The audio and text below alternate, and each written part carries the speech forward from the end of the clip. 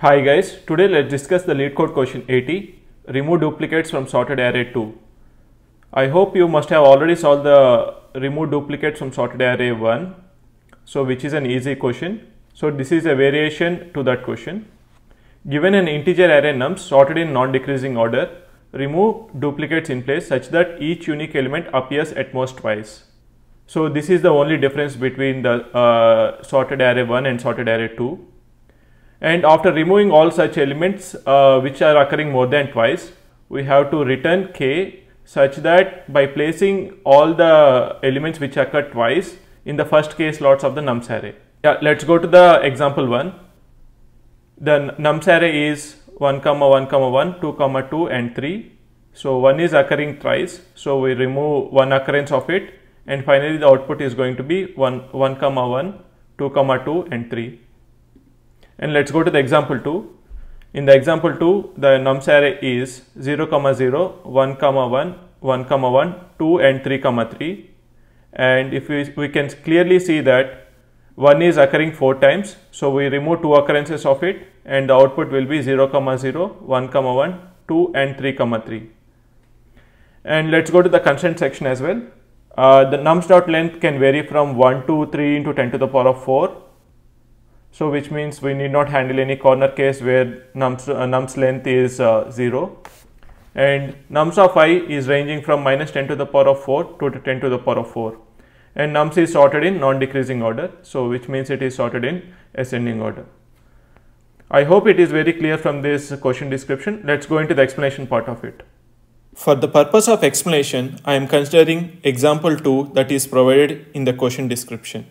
For the simplicity purpose, I have written all this nums array in the below as well. And I am making use of PTR to track the unique elements, and CTR is going to give the count of the unique elements. And I is used for iterating through the nums array. Since the PTR is located at the 0 value, we are initially maintaining this count value as 1. Now let's proceed with the explanation. If we check, the nums of PTR is equal to nums of I, and the value of count is equal to 1. So which means there is only one occurrence of unique elements. But in the question description it clearly says we can have at most 2 occurrences of the unique element. So for that reason we are incrementing the PTR value, then we'll also increment the count value. Yes, now both the PTR and the count values are updated. After this, we'll perform the swapping of nums of PTR and nums of I. But in this case, there won't be any change because nums of I and nums of PTR are pointing to the same location. After this, we are going to increment our ith pointer. After incrementing the ith pointer, we can clearly see that the nums of PTR is not equal to nums of I. So in this case, we are going to take this unique element, that is 1. So we are going to increment our PTR value and also reset our count value to 1. PTR is incremented and the count value is also updated. After this, we are going to perform the swapping of nums of I and nums of PTR, but at this time, the nums of I and nums of PTR are pointing to the same location, and so it does not make any difference. After this, we are going to increment our ith pointer. After incrementing our ith pointer, we can clearly see that the nums of PTR is equal to nums of I, and the value of count is equal to 1. So in this case, we'll be again incrementing our PTR value and also we'll be updating the count. PTR is updated and also the count is also updated. Now we can clearly see that nums of I and nums of PTR are at the same location. So even if we perform a swap, there isn't going to be any change. After this, we are going to increment our ith pointer. After incrementing the ith pointer, the nums of PTR equal to nums of I, but now the value of count is equal to 2. We can only have 2 occurrences of the unique element, but this is going to be a third occurrence. So in this case, we are not going to update anything and we are going to move on to the next element. So we will be updating the ith pointer. Yes, after updating the ith pointer, we can clearly see that the nums of ptr equal to nums of I and the value of count is equal to 2. So there isn't going to be any change even this time, and the value of ith pointer will be incremented again. After incrementing the ith pointer, we can clearly see that the nums of ptr is not equal to nums of I. So in this case, we are going to update our ptr value and also reset the count of it to 1. Yes, ptr is updated and also the count is initialized to 1.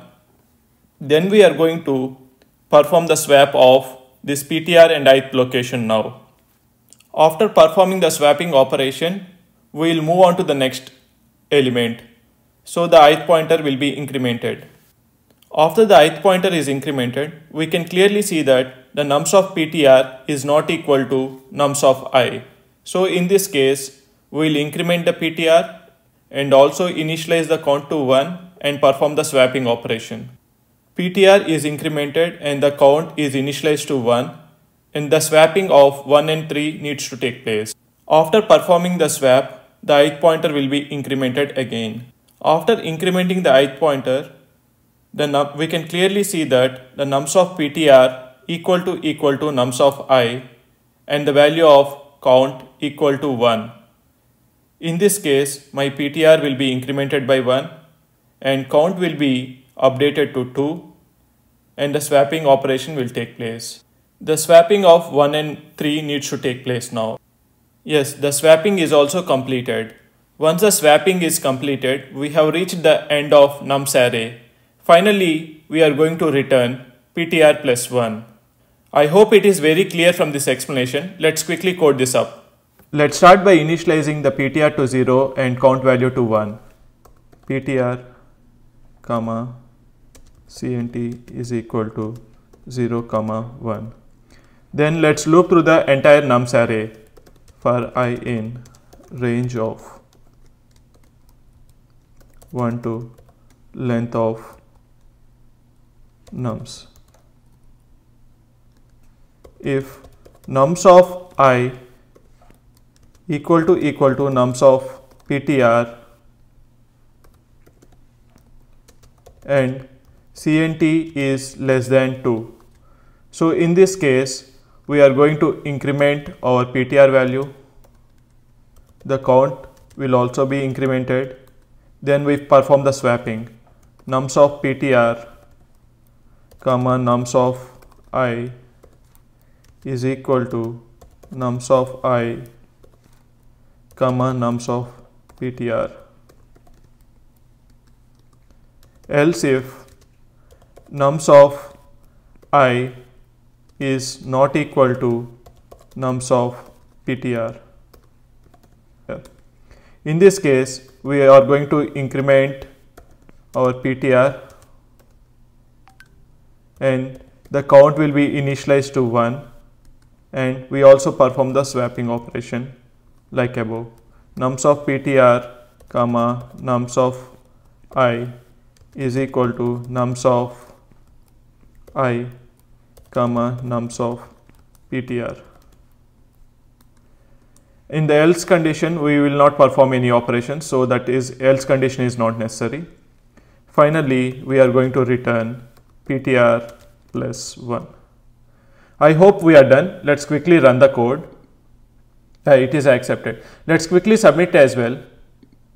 Yes, it is submitted. Hope you like the explanation. For more such videos, please subscribe to my channel. Thank you.